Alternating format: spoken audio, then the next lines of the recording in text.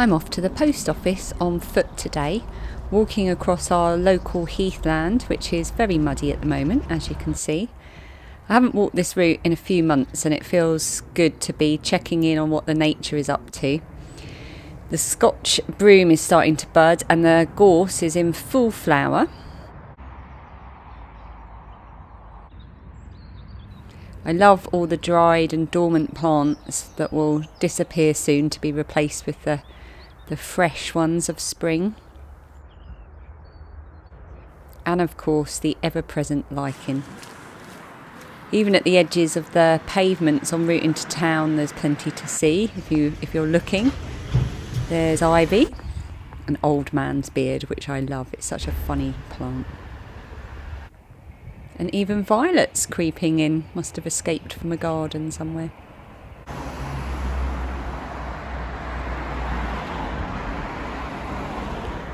Now we've reached the town and I always love this old building. I keep meaning to draw it one day, but I haven't got round to it yet. Right, let's get on with our trip to the post office.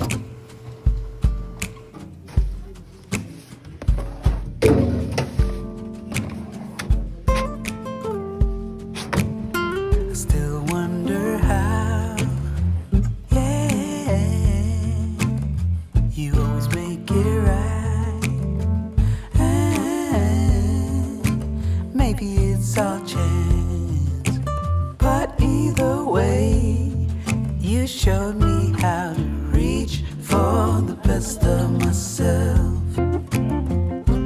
It's all good when you show the way, yeah. 'Cause even if I fall, I trust you to stay. Good morning, it is Thursday, it is February. And for the first time in ages, I have just walked to the post office and back, which I haven't done since, October or November last year. So it was really nice. And the weather, although it's not warm, has lost that kind of sting of winter. It doesn't look like we're even going to have snow this year. Hello, cat. Someone was waiting at the back door for me when I got home. Do you want to say hello? I get a lot of questions about our cat that's not our cat. So she is, as far as we know, according to our neighbours, she's about 14 years old. Her name is Mia, and she lives next door where she is very much loved and adored by her owners who care for her greatly. But she comes here, I think, she likes human attention and fuss, which she gets a lot of from Phoebe. And she likes to get away from, where are you going? All right, weirdo. I was just telling them about you, but I didn't say you were weird. Hang on while I sort this out. She's on the chair now. Yes, so she lives next door and she comes here for a bit of peace and quiet from the dog and also for cuddles with Phoebe. And sometimes if she gets out of the kitchen, because we generally don't let her out of the kitchen, because Lilia's quite allergic to cats, and if she stays in the kitchen where there's no soft furnishings, she's not allowed on the table, so of course that's where she is. You're sitting on my show notes, I need those. Yeah, so she's allowed in the kitchen. Sometimes she does get out, and if she does, she goes and sleeps on Phoebe's bed, which Phoebe thinks is brilliant. So that's the story of the cat that's not our cat. What was I saying? Anyway, yes, it's feeling very spring-like out there. And there were a few little things starting to emerge in the sort of surrounding area. So I tried to film as much of that as I could on my walk, and it felt really good to get out there. So I need to start planning our walks for the year. But right now I'm going to make a cup of tea, and then I've got to go and do all of my description box links and everything for my podcast, my knitting and crochet podcast, which goes up on my other channel, Little Drops of Wonderful, tonight. I try to release my videos on that channel on a Thursday evening. So I'm gonna have a cup of tea and do that. But before I do that, I'm gonna go and give the chickens their morning seed allowance. Are you gonna come with me?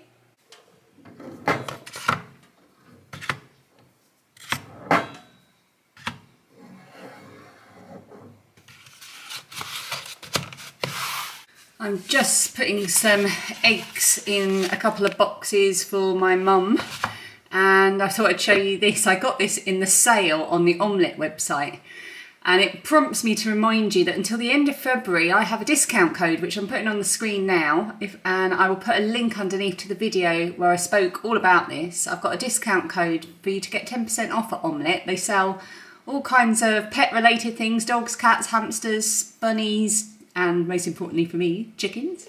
And this was in the sale. It holds a whole load of eggs. I think it holds about 36 eggs. And it's a little egg helter-skelter, so you can pop them here, and then you always take the ones that have been laid the furthest date behind in history, if that makes sense. And I wouldn't have got blue, except for the fact that the blue ones were in the sale and they were half price. And I do love a bargain. In fact, there's 2 more eggs to go and collect, so when we take them their seed, we will check for those. They should be all laid by now. I forgot to mention, just before I go and give the chickens their seed, who are getting increasingly angsty out there, that I stopped by the charity shop whilst I was in town, and I haven't been for a little browse in the charity shop for ages, and that particular charity shop always has really good books. And they had a whole load of Agatha Christie books. Somebody's obviously got rid of a huge collection. And I managed to find The Murder at the Vicarage, which is the very first Miss Marple book. And I've never read any of the Miss Marple books. And I like to read in the bath. So this was only £2 and it's second hand. So I think that's going to be my reading in the bath book, because obviously it's quite an old book already and it was quite cheap. So I don't mind if it gets a little bit wet if I drop it. So yeah, have you read Miss Marple? I never have, but I'm looking forward to it. I know my sister is a big Agatha Christie fan, but she's more of a Poirot girl. I do love Poirot.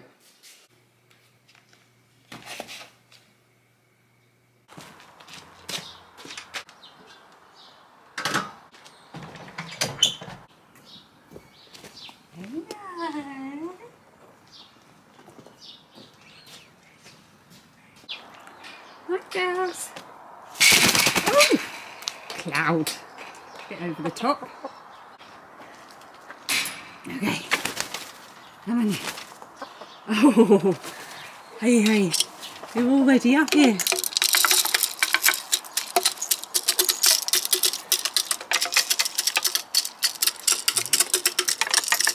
Peggy always stays down here. She can go and perch, but she chooses to. Here you go, you have some there.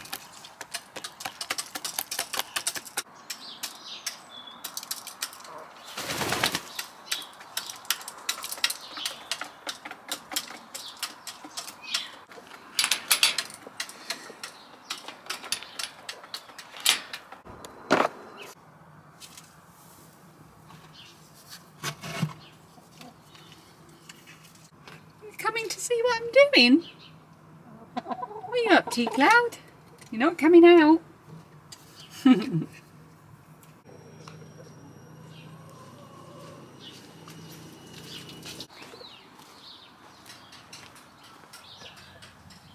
at this. If that's not a sign of spring, I don't know what is.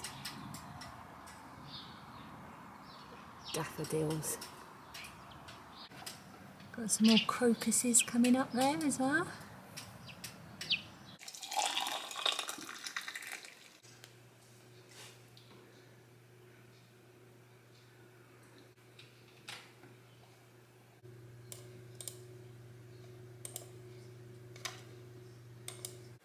I have got my video scheduled. It's all ready to go up tonight, and I've hoovered and dusted and done some tidying and cleaning and sorting. I've organised some bits to do with Phoebe's last year at primary school. As I was dusting, I was looking at my shelves, and I don't quite happy with how they are on the top 1, 2, 3, 4. These bottom 2 need a bit of work. So I always had the philosophy when the kids were much younger that they should have an accessible shelf in the main living area where they could access books of all kinds at any time they wanted, which is why this is here. However, there are a couple of things that shouldn't be here. This is a candle I tend to have out in the winter, the autumn and winter. So this has got to go away into storage until later in the year. This is beautiful when it's all lit up.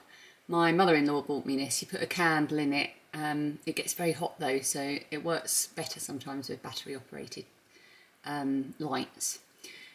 It was in the kitchen, but I moved it in here. I'm not sure where it belongs yet, but I don't think it belongs here. So we'll find a new home for that. The little collection of Russian dolls are going to remain. But a lot of these books, although they are old favourites, don't really get access much these days. So I think I'm going to have a bit of a sort through, get rid of any that we definitely don't want to keep the precious ones. And then I'm going to rearrange a bit. Down here, this is a basket with toys that don't get played with anymore. And we've got a load of Lego card collecting things. A couple of atlases, they're going to stay. And I need to rearrange a bit because I've got 2 boxes of books upstairs that need a home. They need sorting, and then the ones we keep need a home. So I think they're going to come onto here. So I don't know whether to start this job now or whether I will regret it. I might sit down and do a bit of crochet or knitting and have a think. Just thought I'd show you closely. We've got all the all of our favourite Dr. Seuss books. Some of them are from when I was a child. This Horton Here's a Who was mine when I was little. My favourite one when I was little, and this is the very one that I had, it's all a bit dog-eared now, was If I Ran the Circus. This was my favourite one. And I also used to really like the Cat's Quizzer. And my girls always like this, and sometimes they still get this out. Are you smarter than the Cat in the Hat?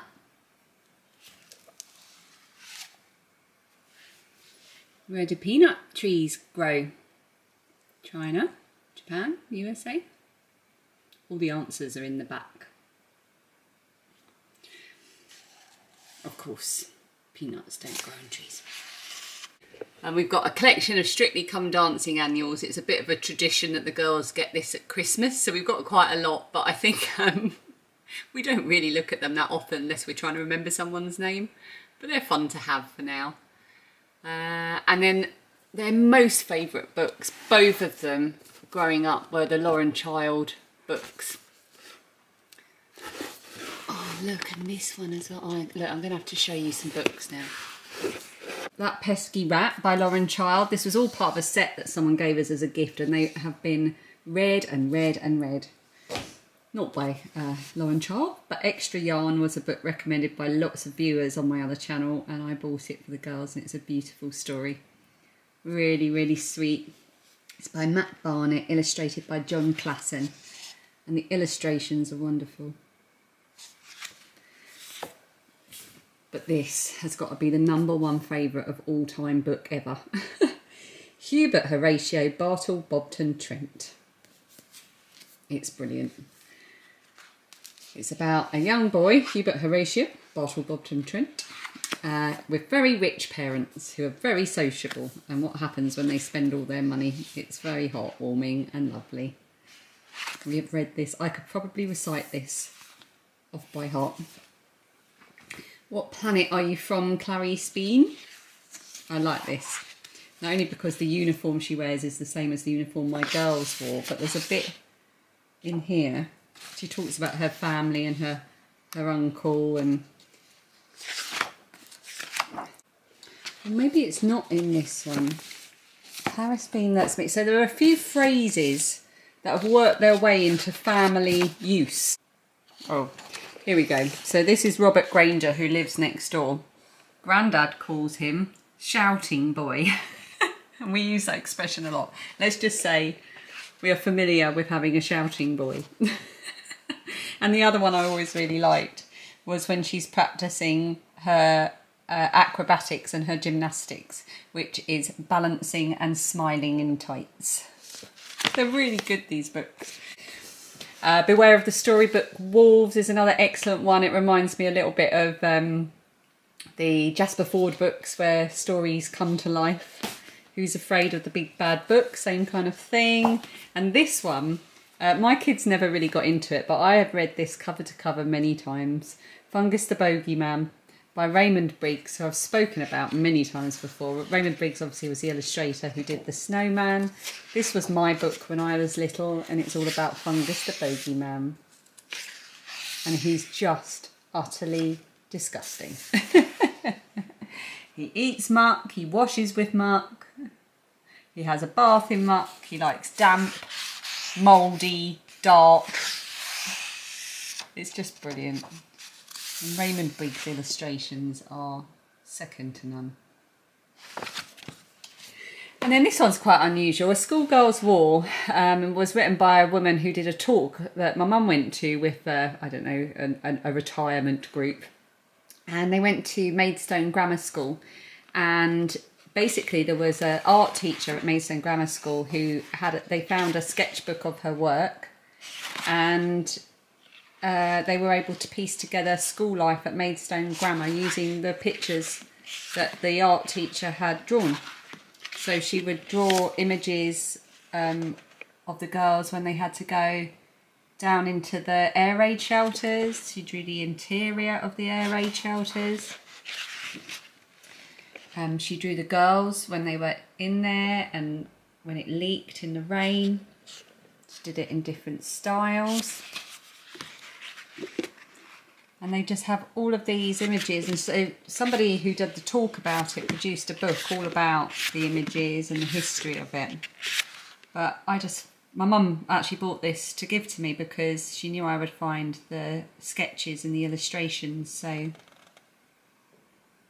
fascinating. In September 1940.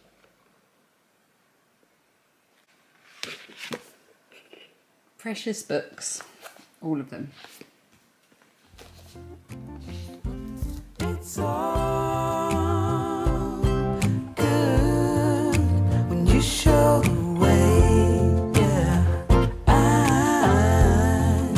'Cause even if I fall, ooh, I trust you'll stay, yeah, stay. And through the dark and cold, I know it's all good, 'cause now I'm the best of. It's time to go and get Phoebe from school. It's still scarf weather. This was going to be a blanket, but I made it way too wide. It was getting boring, so I stopped it. It's now a scarf. And a very cheerful and warm scarf it is too. I'm really pleased with it. Phoebe's got her end of term disco tonight, so we're going to get her home, have a snack, and then she's going to get changed. I've got to take her back down to the school. I better double check what time it starts. And I'm hoping Dan will be back in time to pick her up because I want to have a nice hot bath and start reading my Miss Marple.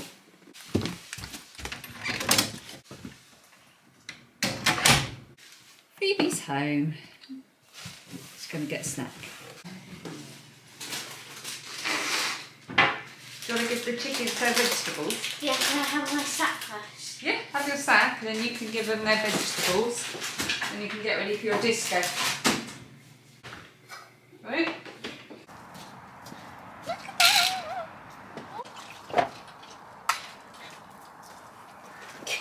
Oh, hey.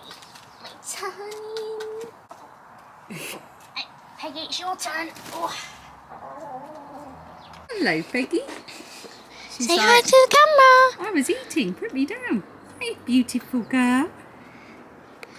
Oh, let's go back so you can eat. I have to pick up Cloud now. I like getting my little cuddles from you. It's Cloud. Say hi, Cloud. What is that? You've got sweet corn on your beak. Got sweet corn on you. Yeah.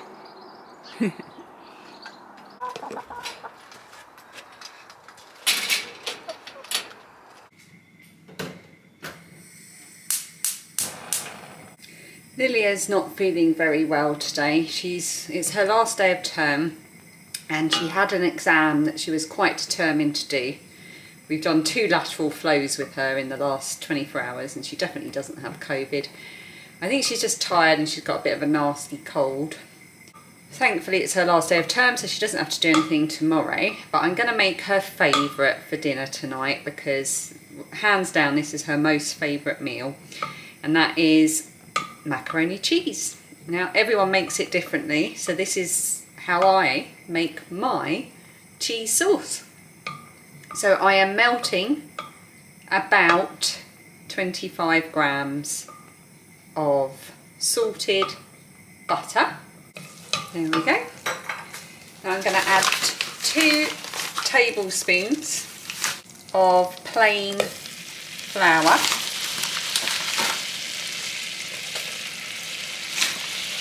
And spill a ton of it all over the cooker. And I'm going to mix that in.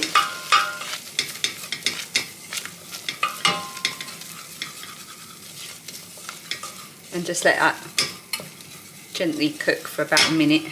Now I've got about, well, not about, I have exactly 300 mils of milk, and I'm going to add it just a little bit at a time and mix it in. It goes all horrible and lumpy. I'm going to keep doing it a tiny bit at a time, and eventually this will become a nice smooth thick sauce.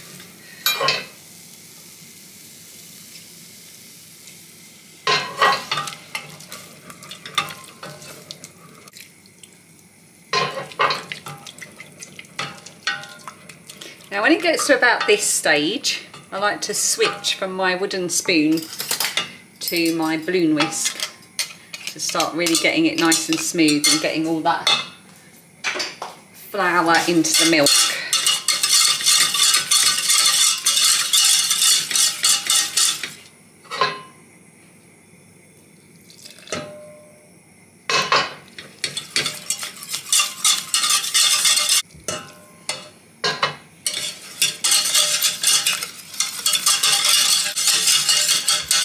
Add the rest.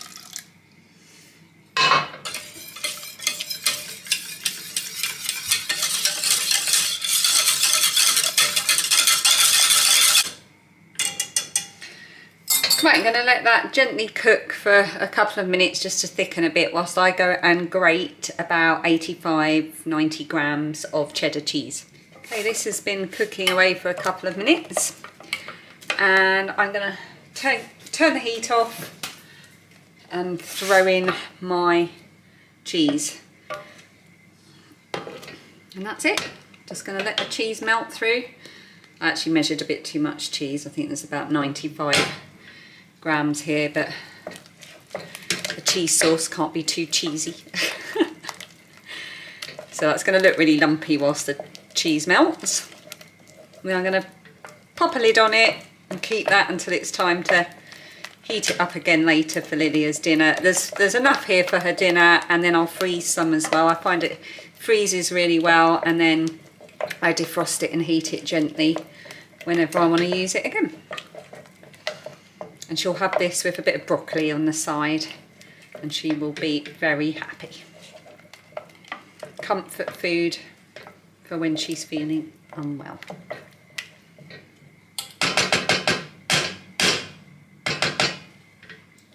And a spoon for me to lick. Ready? Yeah. Take your head back a bit. Pins and needles, yeah. Come around. Did me just go out? There we go. Party ready. Let's go. Let's go, let's go. Shoes. My hands and needles. Shoes, shoes, shoes. Oh, there's fire.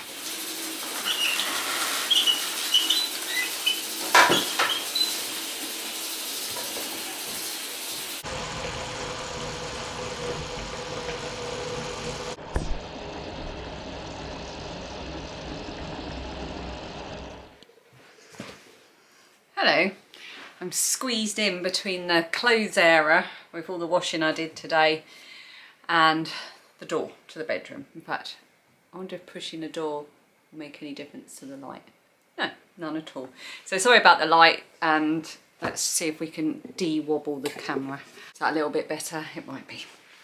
I've run a bath and I'm just waiting to get in there, because when I came up to get in the bath, someone got in there to use the toilet.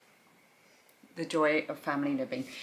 So while I am waiting, I thought I would decide which book I'm going to read next. So I've nearly finished my book that I'm reading at the moment, which is Second Class Citizen by Bucci Emechita. I've really enjoyed it. It's a really, it's less than 200 pages, and I just decided to read it between finishing The Strawberry Thief by Joanne Harris and the next bigger novel. I just wanted like a nice little small book, and I've loved this book, and I think I'm going to finish it tonight.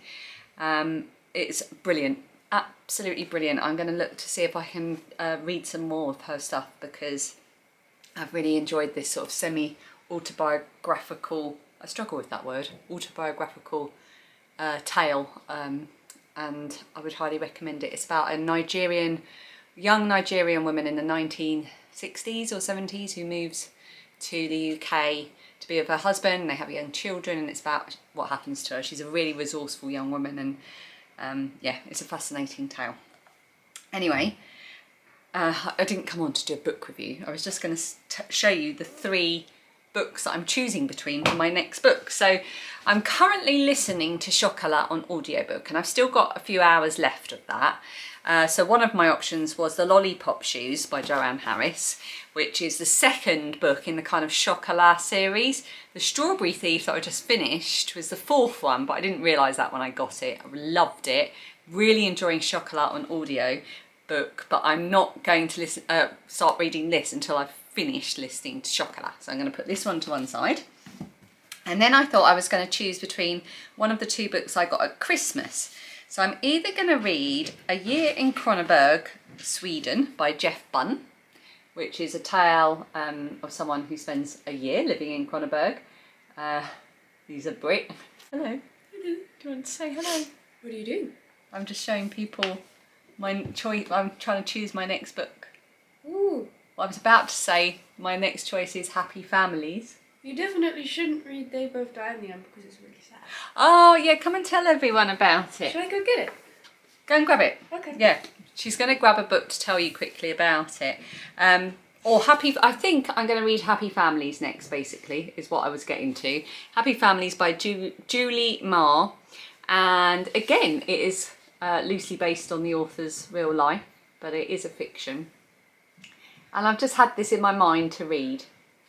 Hello. Lilia's going to tell you about a book. So a while ago, a lovely lady emailed me and gave us some recommendations for everyone in the family. She was a librarian, and one of the choices for Lilia was a book called They Both Die in the End. Who's it by? Adam Silvera.